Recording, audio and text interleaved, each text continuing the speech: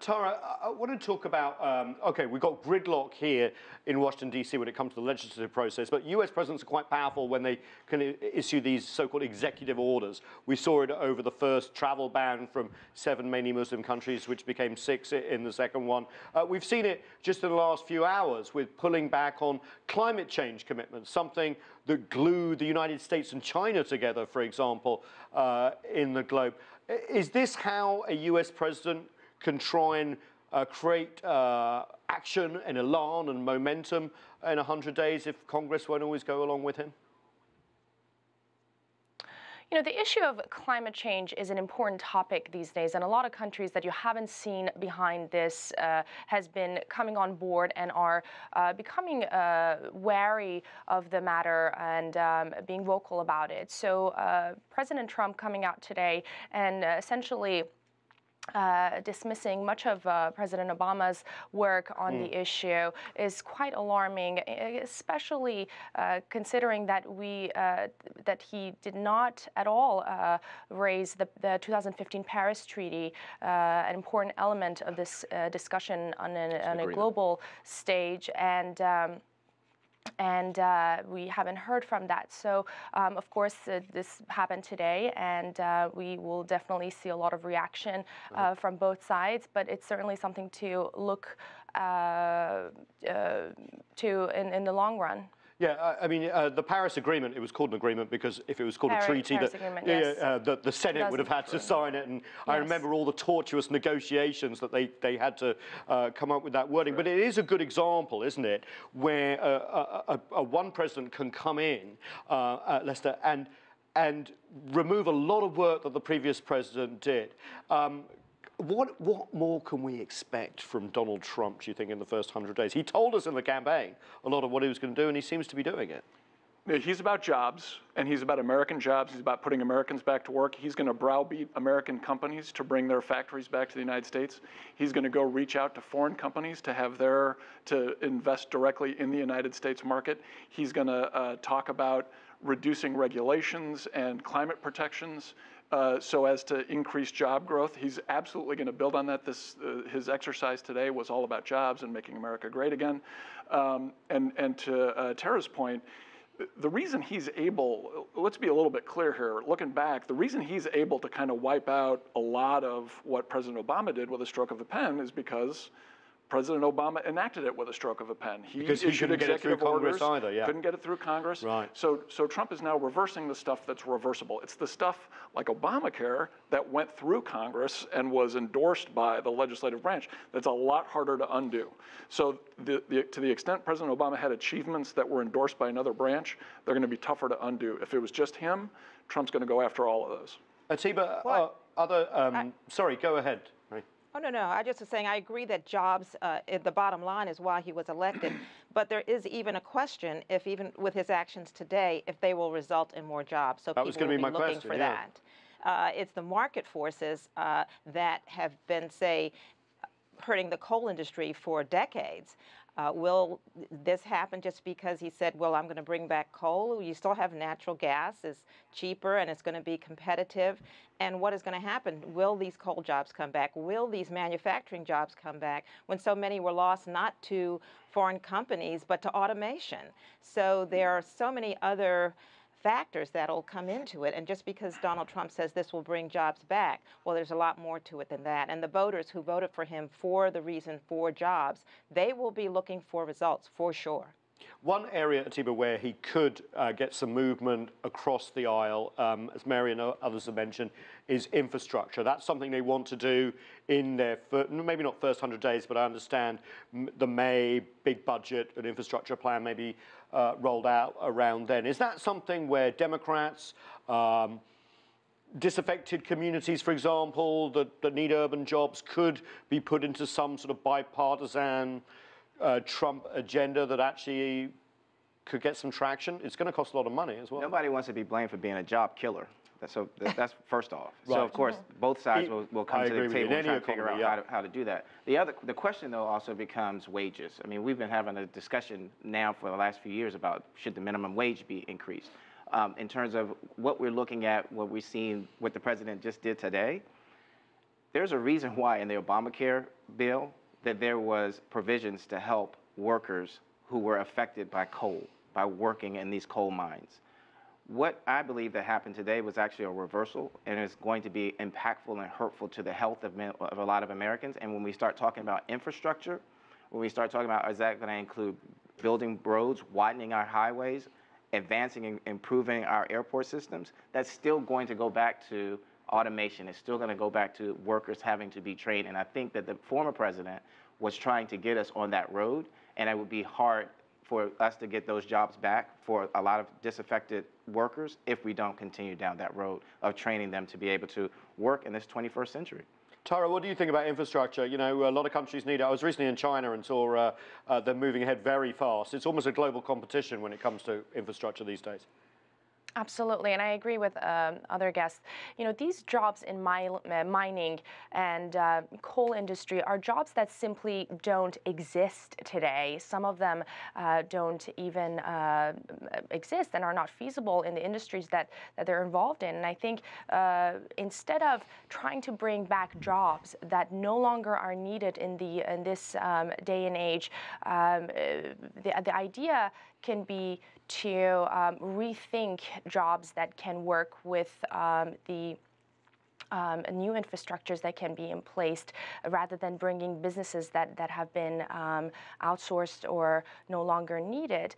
And unfortunately, you know, the president ran on these promises, and a lot of voters who looked up to him are going to look for answers. And as we have seen in the last couple of weeks, a lot of these voters have come out and said, you know, let's give the president some time and let's give him a chance. That's what a lot of them are saying with respect to this healthcare reform that, you know, or lack thereof, I should say. So a lot of them are looking up to the president still, and would one way or another want him to reintroduce these jobs. Yeah, let's say behind the headline, I think Tara's got a point here. Behind the headline of the 37% approval rating, if you look at Trump's base, the people who really started voting for him from day one, it's pretty solid. In fact, they like the atmosphere that you described. Does that create its own sort of defense, if you like, his own support going forward? Or is that enough? Does he need to expand this? I think it's a great question, and I think we're all going to learn over the next 4 years whether this act is going to work or not. He's say what you want about the mine workers. I was on Capitol Hill today visiting some offices. Every elevator I got in had guys wearing United Mine Workers of America T-shirts. Union voters who would have not voted for Republicans. They were there to lobby. They were there to support Trump. You know, they're real. They vote. At a certain point, what this is really about is the Republican Party is changing. And to the extent, if you're a Democrat, what you should be worried about is the Republican Party stealing private sector union votes away from your party, because that's exactly what's happening. It's happening across the board. Well, that's why he won Michigan and Wisconsin and Pennsylvania. Michigan, Wisconsin, Pennsylvania, and Ohio. It's going to be about that for the next 3.5 years. Pay attention, folks. He's actually executing very well on that front, and those folks love what he's doing. And I but think, also and he has further, to reach out. Let me just make one quick point. Sure, and then we'll bring Marion. I think his overall approval rating is low by historical standards, but for him, it's not actually that low. He never got high approval ratings during the campaign. We have to look at it in a different way right now. He's okay with having a 37% approval rating. And that goes to Atiba's point of so many people not voting, energizing your base so they turn out. When he gets to election day, that's the only poll he's worried about. Mary, you were going to say? Well, I was just going to say that he, as another guest pointed out, he did lose the popular vote, so you would think he would be expanding on this base. Also, that he has energized the opposition, so you might have more people who didn't vote the last time coming out and voting. And when people talk about the working class, actually, they should say white working class, because so much of the working class and even rural folks in this country are black and brown. And they did not come out for Trump. Some of them didn't come out at all. And he hasn't really, he met with the Congressional Black Caucus, but he has a lot of work to do, particularly in these communities. And if Jeff Sessions, his Attorney General, turns back some of the oversight on policing, voting rights and such, he is not going to make inroads in this particular community, and they may be energized to come out and vote against him. So I say that, yes, he has his solid support, but he doesn't seem to be building on it in key areas, and he needs to watch for that. Okay, I'm going to ask Atiba and Tara the same question. If you were Donald Trump right now, you see your approval ratings going down. Within the first 100 days, you can also make changes. Lots of presidents have done it. They get in. Clinton had a big problem when he came in with the don't ask, don't tell policy. Other people have had problems in their first 100 days as they get used to governing. Okay, Michael Flynn, the national security advisor, fired very quickly. Would he replace some of the people that aren't working for him? Who are they, do you think? Yeah, I mean, first off, if I was president or in his shoes, hopefully my approval rating would be flipped. It would be 73% and not 37%. Well, I'd vote for you. There we go. But, you know, in terms of what he has assembled, there were a lot of my friends who said when he was running for office, for president, and that we saw the Make America Great Again, that it meant Make America White Again. And that is, so there is a great deal of distrust. When you see the cabinet and what it's made up of, it's white men, one woman, and one black man, white men and too, a lot of rich. Yeah. So there's a real big level, a high level of distrust within different communities. I heard the president talk about, he kind of tried to compare himself to Reagan. And I thought about this today. Reagan said, Mr. Gorbachev, tear down this wall. We have a president who is building a wall and keeps talking about building a wall that's going to separate us from another country who we should be doing trade with, who we should be trying to figure out how do we help to improve their economy so that their wages go up, so that we benefit. This put America first proposal that the president has talked about, when the president says something, it becomes policy. Putting America first should also be what has made America great in the past, has been our ability to work with other countries to help to elevate others. I don't see that, and I see distrust because what we feel right now is a high level of racism and xenophobia and sexism. And to my last point, when we keep talking about jobs, if we're going to talk about jobs, we cannot ignore the fact that women still make 70 cents on the dollar in this country. Yeah, great points, Atiba, and thanks for bringing up the wall, because the $21 billion that they want to get looks like it's probably going to be blocked in Congress again. Tara, if you were Donald Trump, who would you throw overboard, and how would you right the ship if it needs righting? Sure. I think two key words I would say to this question: talk to your team and leadership. You know, there's this sort of thought that, you know, when you're the toughest and sort of most powerful kid in the playground, you don't go around bullying other kids. Rather, you take leadership and you become the person in charge and take charge of your team. And I think Donald Trump has an incredible opportunity to be the commander-in-chief and leader that he wants to be, because he has some good folks in his administration. And the second point was conversation. I mean, one of the biggest sort of hurdles after his first executive order being that travel ban was that he didn't talk to his team. I think when you wake up in the morning and decide that you want to pass something and